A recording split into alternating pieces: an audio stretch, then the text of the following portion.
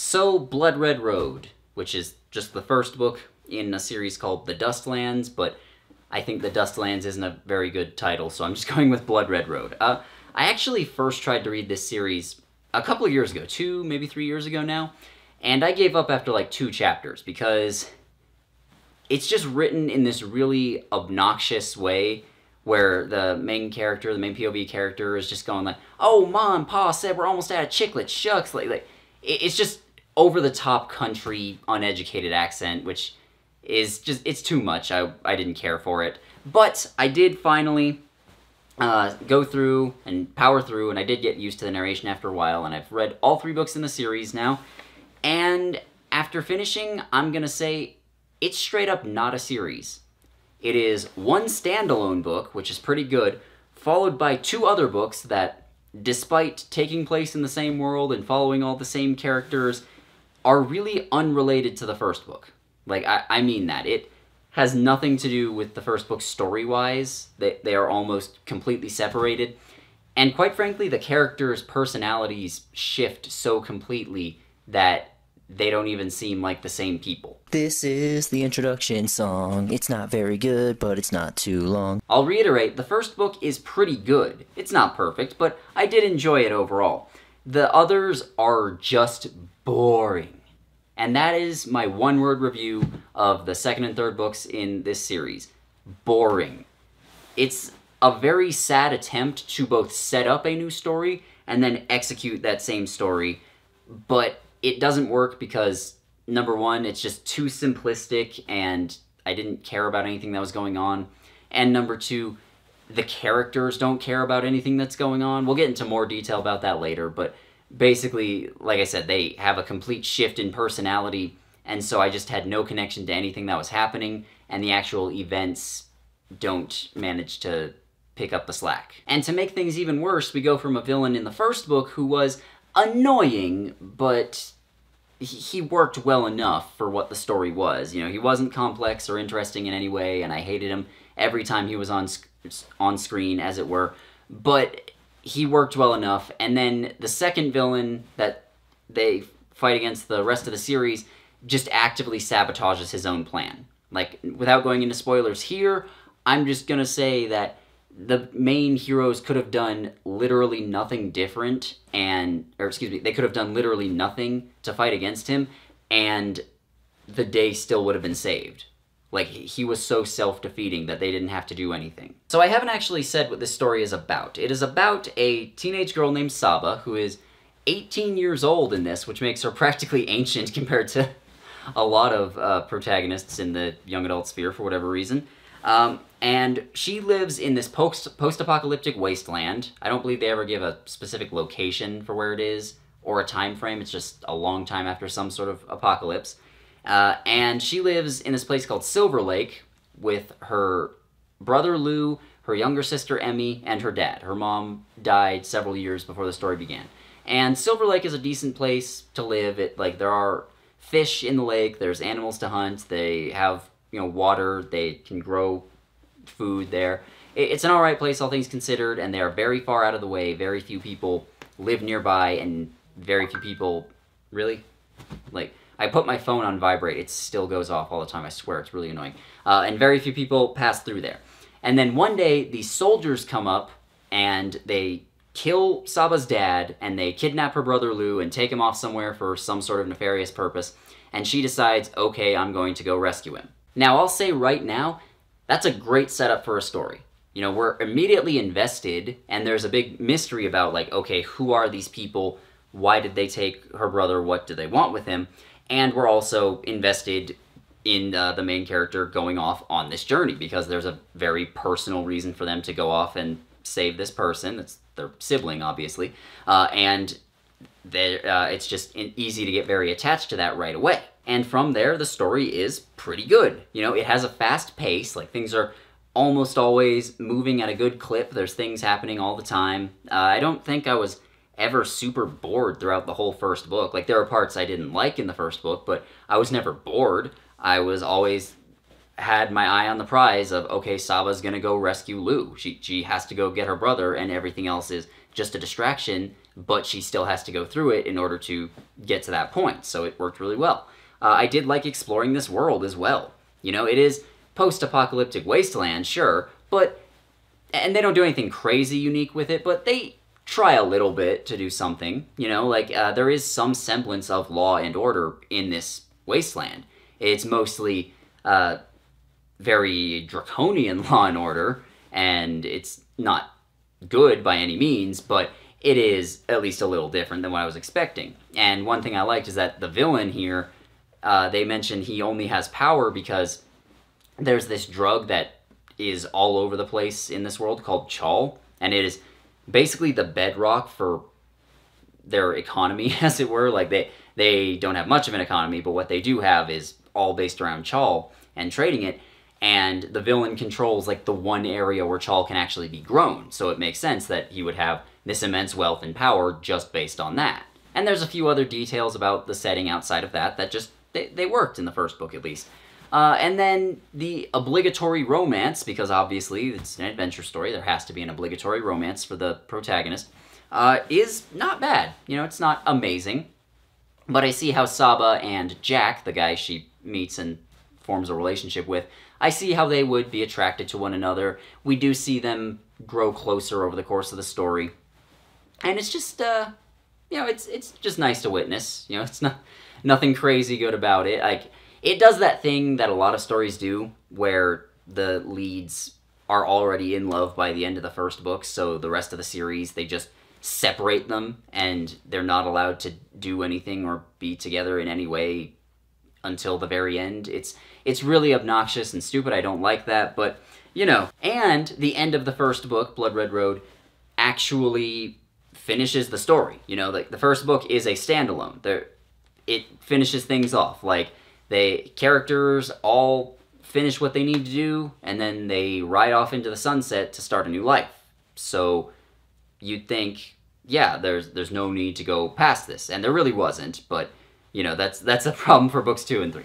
Where the first book goes wrong, really, and this continues through the rest of the series, is with the characters. Now, Saba is good at first, because she really is just a regular girl who has never gone very far from the spot she was born, who is swept up in these crazy events, and even though there's horrible danger, she is willing to go through hell to rescue her brother. And that's great. I loved her at first. But by the 2/3 mark of the first book, and throughout the rest of the series, I started to realize that this girl is just too good at things that she has no justification being good at. Without going into too much detail, she winds up in some fighting pits, like a fighting arena at one point, and the story doesn't describe it in a lot of detail, but it basically just goes, yeah, I won every fight I was in for a month. Like, they kept pulling me out and putting me up against other people, and I beat them without any trouble, and then I was done. And, like, she's apparently so good at fighting that not only does she never lose, but the spectators start calling her the Angel of Death, and that's a nickname that sticks with her the rest of the series. And I don't see where she would learn to fight like this or how she'd be that good at it. Like, at the beginning of the book, it seems like she's someone who has experience hunting and tracking, but she does not have any real combat experience. You know, and obviously some of those skills do translate, and I would find it believable that her dad would show her how to fight a little bit, because it's a dangerous world they live in. So I'd be willing to roll with it if Saba was just like an above-average fighter, but she's not above average. She's like mind-blowingly amazing, and everyone's impressed by her. It's just odd. And then later we have that same problem with her being a leader. Like, she just straight up leads a guerrilla war through the last part of the series. And I'm just left wondering, well, how did she learn any of this? How does she know how to do this? How does she know how to lead people like this? None of it makes sense. It's just because she's the main character, therefore she has to be good at these things. Then we have her younger sister, Emmy, who is fucking annoying. Oh my god, I hated Emmy so much, and she contributes nothing at all to the story other than being an obstacle for other characters who are, even if they're not great, they're more likable than she is. Like, at first, after the soldiers come, kill her dad and her brother, Saba's like, okay, Emmy's alright, but I need to go after Lugh, so she just takes her over to one of their neighbors who still lives very far away and has to go like a day out of her way, like a day where the soldiers are taking her brother further and further away because she needs to leave Emmy off with someone else. She's only 9 years old. She can't take her with her. And she just tells her, hey, if I come back, then great, but if not, please just take care of my sister for me. And it's actually kind of an emotional moment. So then Saba leaves on her own, and it's a couple days in their time, but in the book it's almost immediately. Emmy comes back and follows her. Like, Emmy just stole their neighbor's horse and followed her, and then they're just together the rest of the journey. And I want to take a moment to point out, and the book points this out too, this isn't me just noticing something that the author didn't, but I want to point out that their neighbor, who Emmy stole the horse from, is crippled. Like, she has a bad ankle, she can't get around very well, and she needs that horse to move around. And Emmy just stole it, and they never give her back. Emmy just stole the horse because, I want to come with you! God, I'm sorry, like, anyone who has younger siblings knows that feeling, and it just fills you with such primal rage, such primal savage rage, like, you cannot come, go the fuck away. Except in this case, it's a literal matter of life and death, so it's even worse. And you might be thinking, okay, James, you're being a big meanie. Number one, Emmy's a little kid, which does explain her actions. That doesn't mean I want to fucking read about them.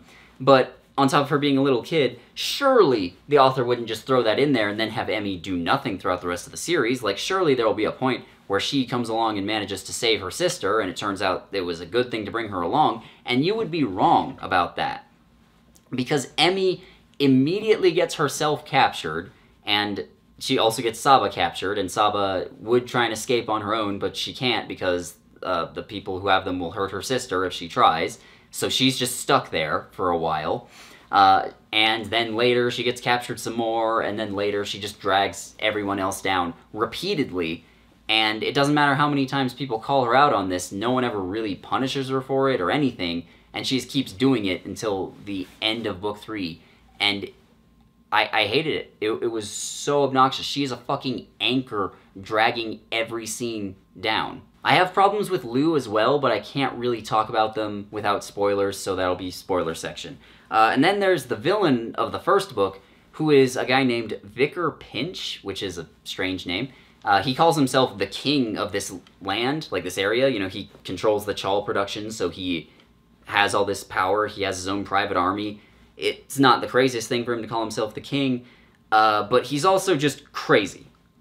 Like, that's it. He's annoying while being crazy, but he's just crazy. He's detached from reality, and he has a bunch of people who follow him for whatever reason. I'm not sure why he hasn't just been overthrown in a coup at this stage, but he has a bunch of people that follow him, and that's it. He's just crazy. There's nothing else to him. There's no depth there. There's no likability. There's no humor. There's no threat coming from him.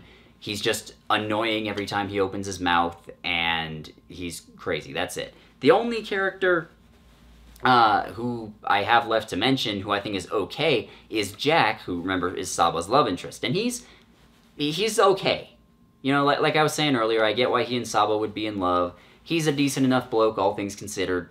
And one small detail I did like is that the first book is entirely told in Saba's first-person POV, but then the second and third books do add in a couple of sequences that are in third person, following other people, which I normally hate, but in this case it did take advantage of that, so we get to see into Jack's head a little bit more, and we see that even though he seems really confident and in control at all times, that is really just something that he tries to project about himself so that people don't take advantage of perceived weakness. And really, inside, he's like much more scared and insecure than he lets on. And that's a small detail, but I liked it. Having these annoying, obnoxious characters is bad enough in the first book, but the story is still pretty good, and it has a quick enough pace that nothing ever really gets bogged down.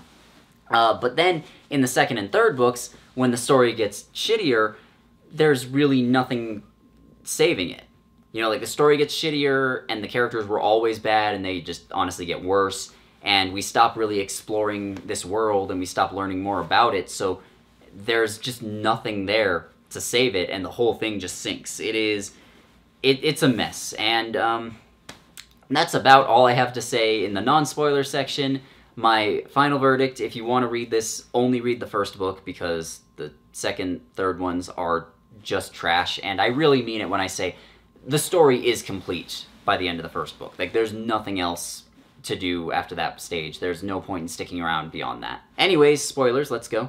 I hope this is the Puff Daddy version of the song, not that Sting piece of shit! Okay, so real quick, just a couple things about the end of the first book so that we're all on the same page. So Vicar Pinch, the evil, crazy king, wanted Lugh for a sacrifice because he believes that Lugh, being a boy who was born under a full moon on the winter solstice, has like a really powerful spirit, and so he lets him grow up until the age of 18, and then he's gonna take him and sacrifice him, and when he does that, the king will absorb his spirit, and he'll get to live for a while longer.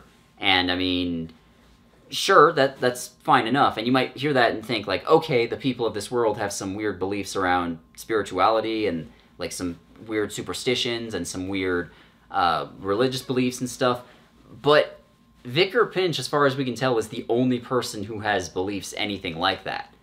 Like, his own soldiers and followers don't seem to buy into it that much. They are just humoring him for whatever reason, and this idea hasn't spread throughout the rest of the Wasteland that we see, so it's really just this one guy.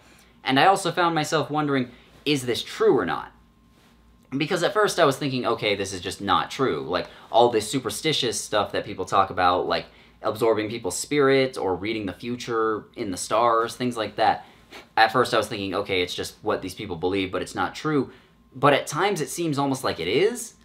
Like, at the beginning, Saba's dad sees the soldiers coming and he says, ah, the stars told me this would be true. And that just never comes back up. Like, no one else ever predicts the future after that. So it seems like the author wasn't sure if she wanted supernatural stuff to be here or not, which is annoying. But anyways, Saba goes through this whole long song and dance, gathers up some allies, including Jack, and they finally make it to Vicar Pinch's palace, and it's like the night of the sacrifice, and she leaves Emmy with one of the other people, and just says, hey, if we're not back in like a day, we're probably all dead, so just run off. And if we do come back, then we'll have Lugh with us, and it'll all be good. And so they run off, they rescue Lugh, and they escape, and it's actually a pretty thrilling sequence. I did enjoy it. And then when they get back, oh shit, Emmy's gone. Yeah, she followed after them, because I want to go with you. And God, I think half the reason I hate her so much is because the narrator in the audiobook did that fucking voice for her, and I swear to God, like, Emmy just got herself captured again, a second time, in the same book.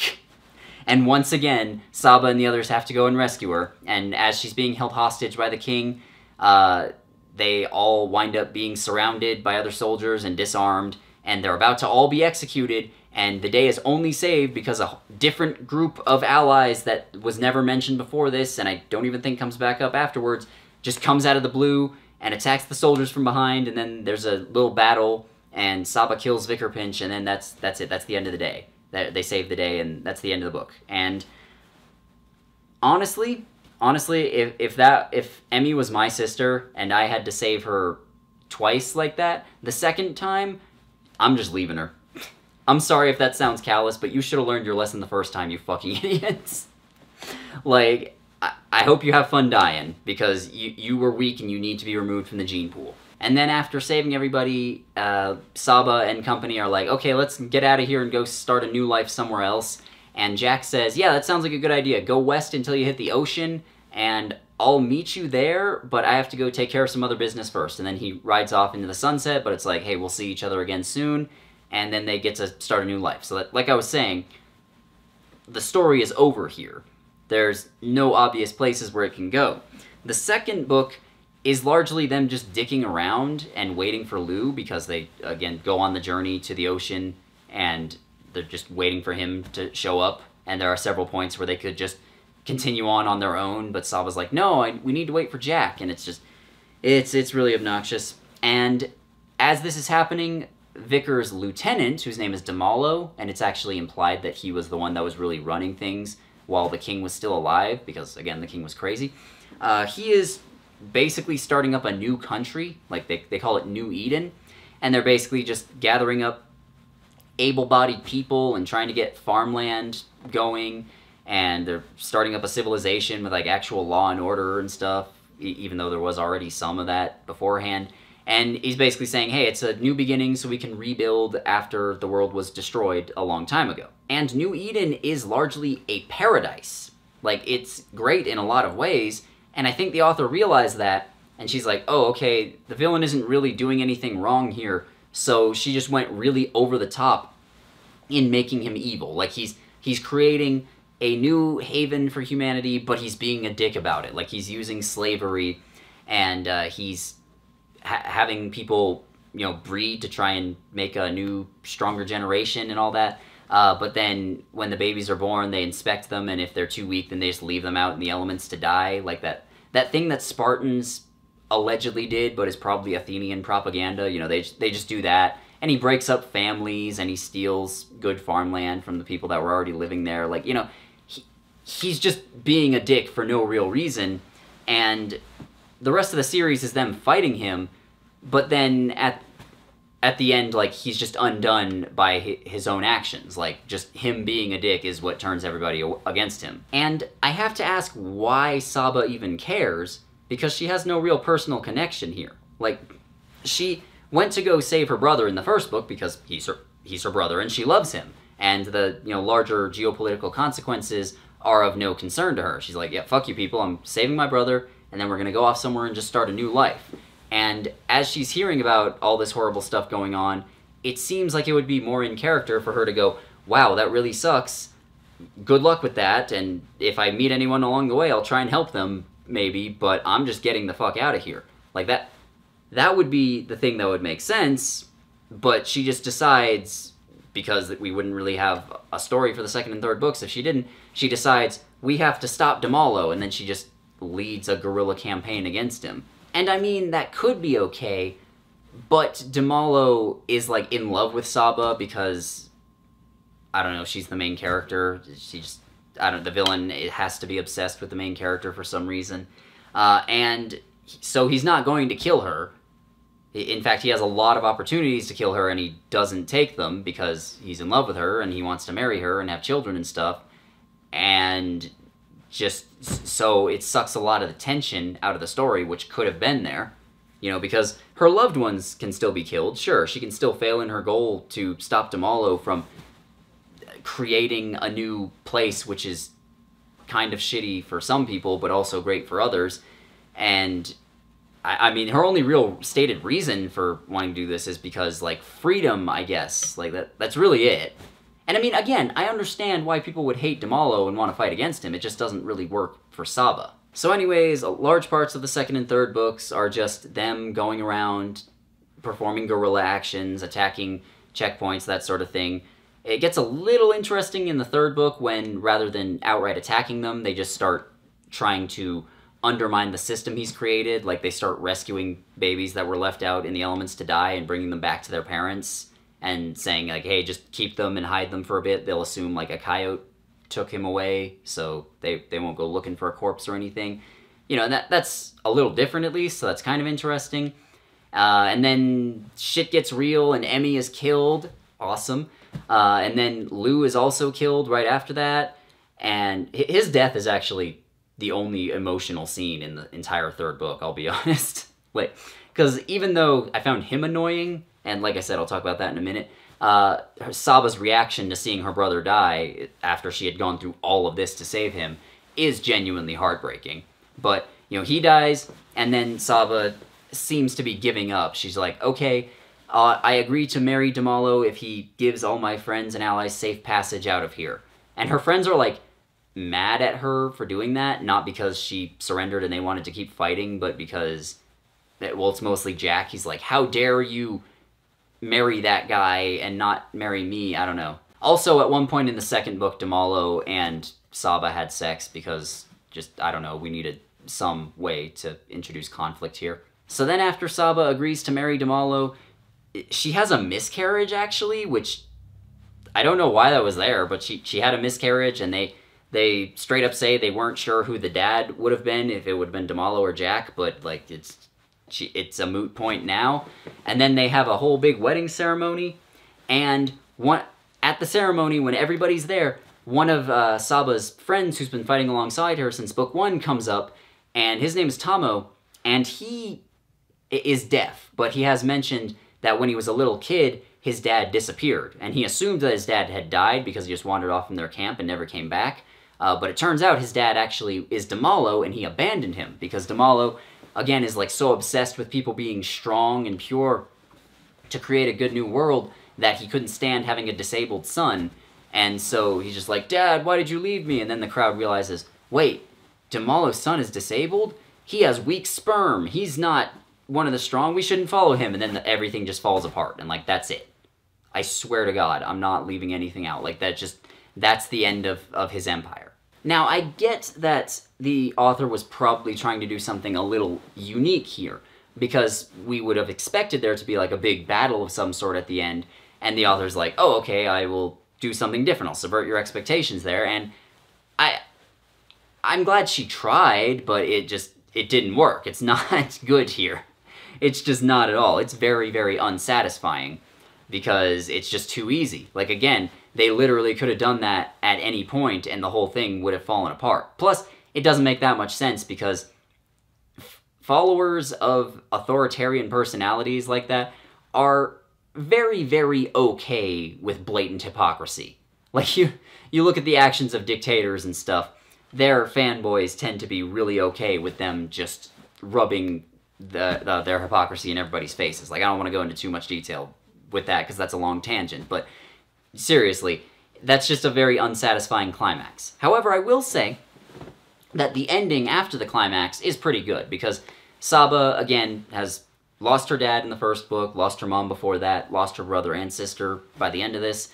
She wants nothing more to do with this area, there's nothing more for her here, and so she wanders off, and Jack wanders off with her, and they just go to start a new life together. And that's actually an okay ending. I liked that, but everything leading up to that was, oof, terrible. Okay, so I'll end this bit off by talking about Lugh some more.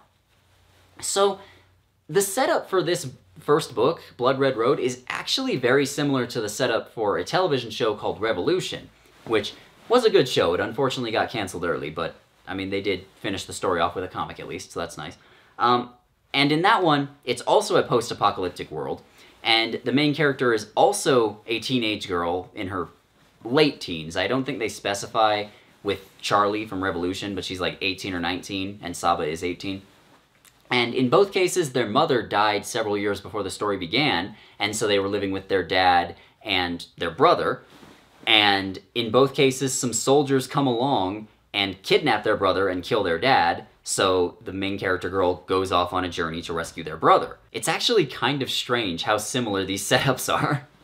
Like, I'm not saying it's bad. In both cases, it works really well, but it is strange to think about, yeah, this is just the exact same setup. The difference is, though, in Revolution, when they rescue Charlie's brother, he almost immediately gets killed right after that.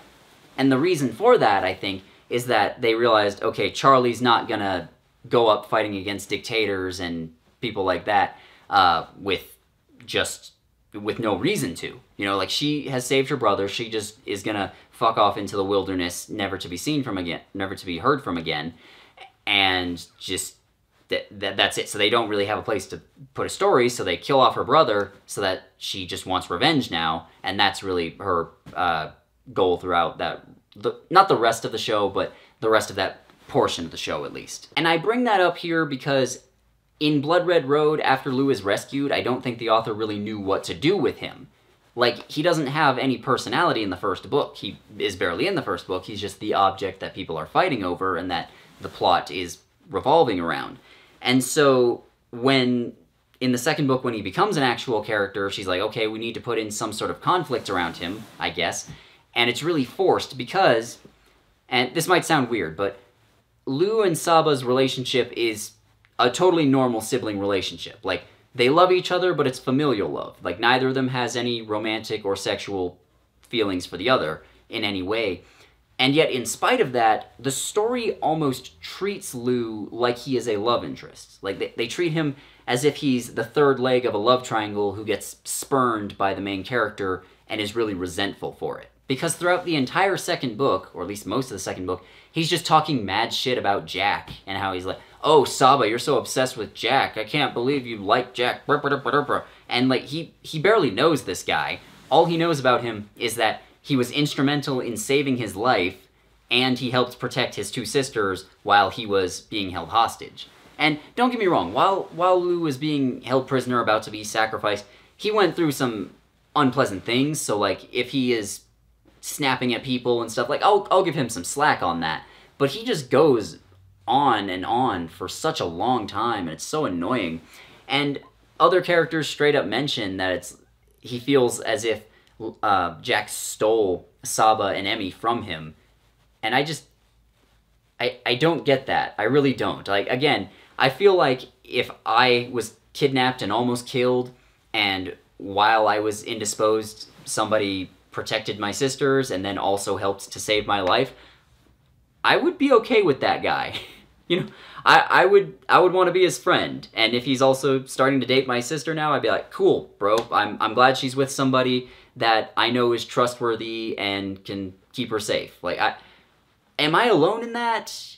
I don't know. Other people, let me know down below. But it's such a weird reaction for him to have. And again, it feels like he is the spurned third leg of a love triangle, even though there's no romance there at all. I don't know, like I said, it's just a very forced conflict, and I did not care for it. And Lugh, because of that, became just really annoying, and they didn't have much else to add to his personality after that. Like, they could have done something with him, like have him work through the trauma of almost being killed. That would have been cool. They could have had him feel inadequate next to Jack and feel like, okay, I need to, like, train and become a better fighter and stuff so I can help to protect my sisters, which could also work. But they just, I don't know, they had nowhere to go, so they just came up with this forced conflict. And I don't know, I don't have anything else to add other than Blood Red Road is a very good example of why you shouldn't force a story to continue long after its natural conclusion, because this one went on 3 times longer than it should have. And that's all. Goodbye. Huge thanks to everybody who watched this far. Not totally sure why you would, but, you know, I appreciate it. If you could rate the video, comment, and subscribe, then that would be great. That would help boost this, you know? And if you don't feel like doing that, you can always become one of my patrons. Hey, look at all these names on the screen? Yeah, those are my patrons. They send me money once a month over on Patreon. If you want stuff like early access to videos and or just to know, you know, help me out, then go ahead and head over there. Huge thanks especially to my $10 and up patrons who are Oppo Savalainen, Olivia Rayan, Brother Santodes, Buffy Valentine, Carolina Clay, Chibs Ahoy, Dan Antselievich, Dark King, Dio, Echo, Flax, James M, Carcat Kitsune, Lexi Delorme, Liza Rudakova, Lord Tiebreaker, Microphone, Mistboy, Peep the Toad, Roby Reviews, Sad Mardigan, Psych XS, Sillier the Vixen, Stone Stairs, Tesla Shark, Vevictus, and Wesley. All of you are amazing. I love every one of you. And once again, please like the video, comment, subscribe, share, thing around. You're all fantastic. I love you. Goodbye.